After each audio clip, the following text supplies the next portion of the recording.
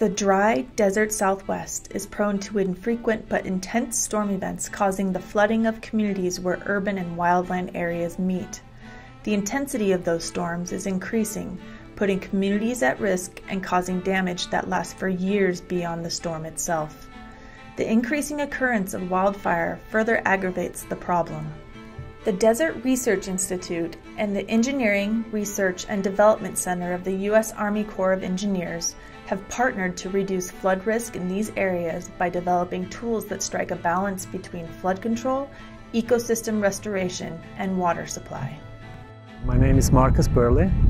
I'm an environmental physicist at the Desert Research Institute. And so what we can see here today is all the sediment that's been washed away because of all the extra water we had after a fire. And for example, here this tree has been buried to some extent with all these rocks and all the soil you can see around here because of all the extra water that came down the channel after the 2013 fire we had up here on Mount Charleston. To solve the problem, researchers are studying why storms are becoming more intense and more frequent. Storms after a fire can cause not only flooding, but also devastating mud and debris flows.